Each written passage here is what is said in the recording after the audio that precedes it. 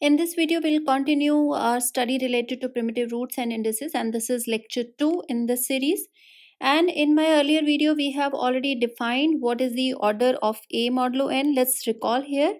Order of A modulo n is the power that is given to A. So A raised to k should be congruent to 1 modulo n. And of course, we are talking about for the numbers where the GCD of A and n is equal to 1. So k is the least power satisfying this, satisfying 1. And we have taken an example in the last video, and same I'm quoting here also. 2 to the power 3 is congruent to 1 modulo 7, and this 3 is the least, so we say order of 2 is equal to 3. Of course, this is modulo 7. So this is always with respect to a particular modulo. When I say with respect to particular modulo, because we can have again 2 has order 4 modulo 5. 4 modulo 5. So for different moduli, we may have a different order for a fixed integer. And also, whenever we say that this order is phi n, so that is what was the definition for primitive root. So we say A is a primitive root of n if A raised to power phi of n is congruent to 1 modulo n and there exists no k. This k should be of course a positive integer and k is strictly less than phi n such that A raised to power k is congruent to 1 modulo n. So this means phi n is the smallest such powers that satisfy this type of the congruence. And in that case, we have already seen that the GCD of A and n always comes out to be 1, and otherwise this equation is not satisfied. And in my earlier video, we have also discussed this question that how to reduce this computation time that is needed for to calculate what is this k. So for example, let us take an example here. Suppose we take n is equal to 13 and let me to take a is equal to 2.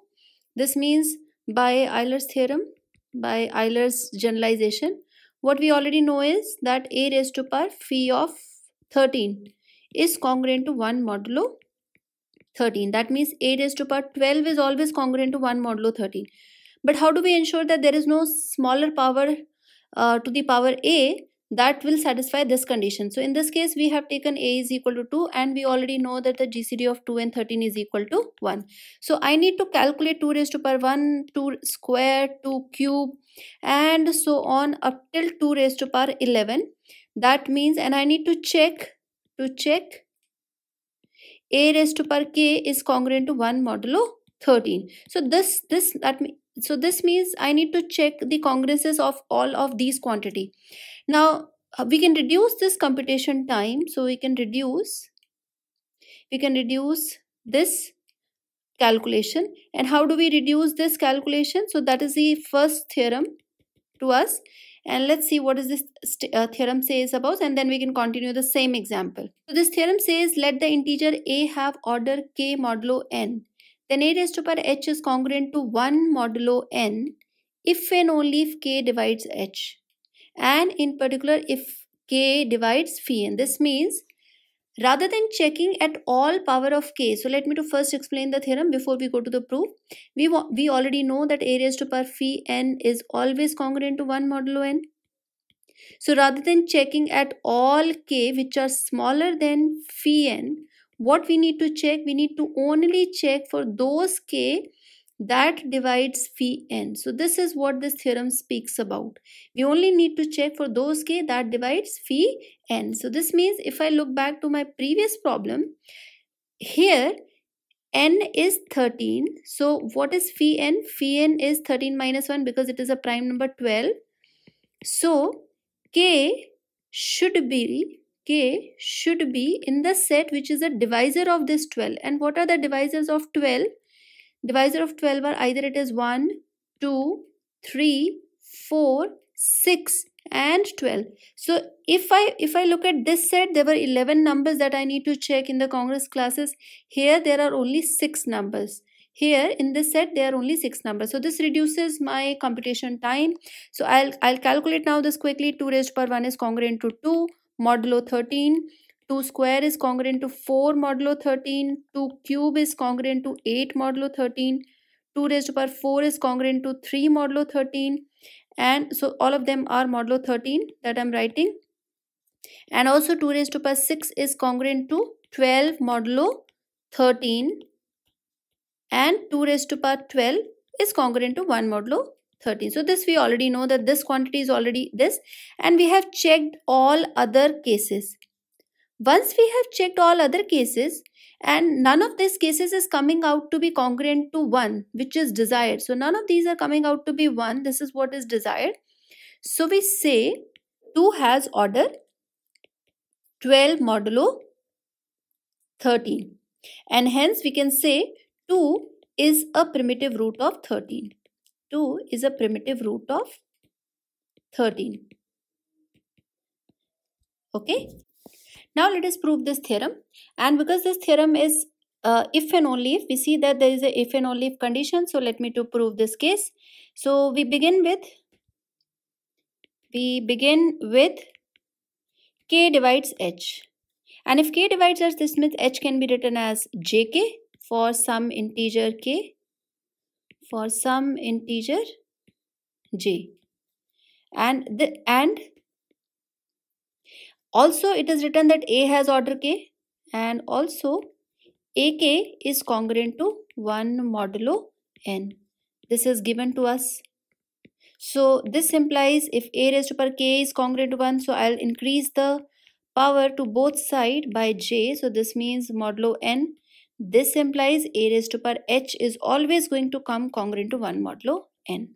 So this means phi n is larger if we already know from here that a raised to power k is congruent to 1 modulo n.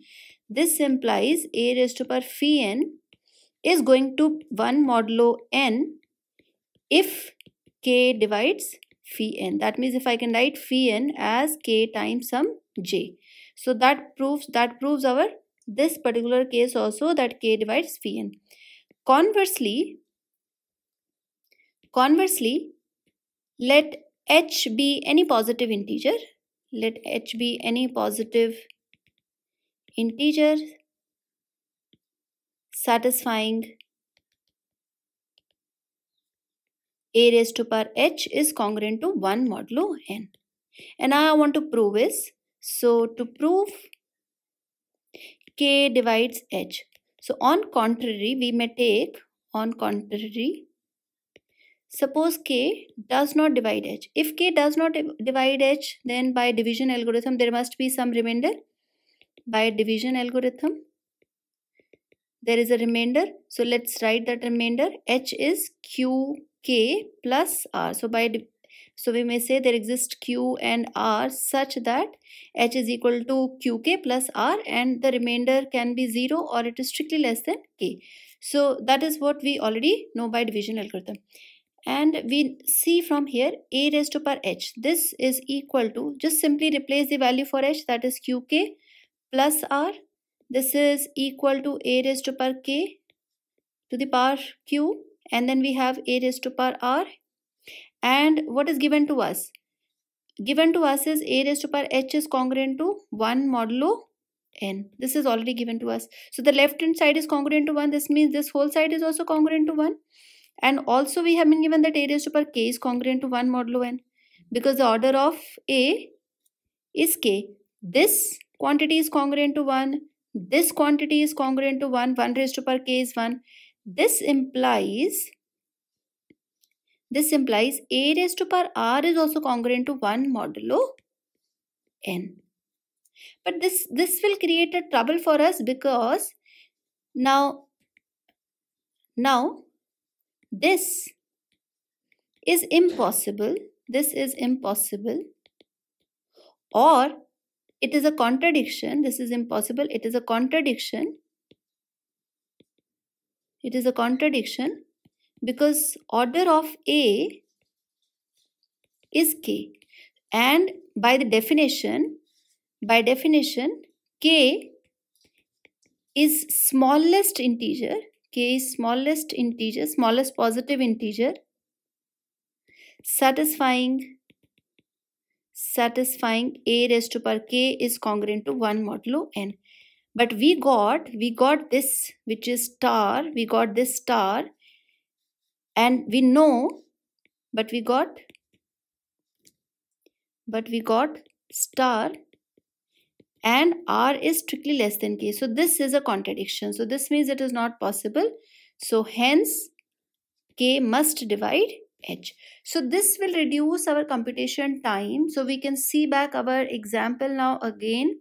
If you want to calculate the order of a particular integer, so once we calculate order, we are also going to calculate primitive root in addition to that. If the order is smaller than phi of n, then we conclude that it is not a primitive root, and if the order is equal to phi of n, then we are going to conclude that it is a primitive root.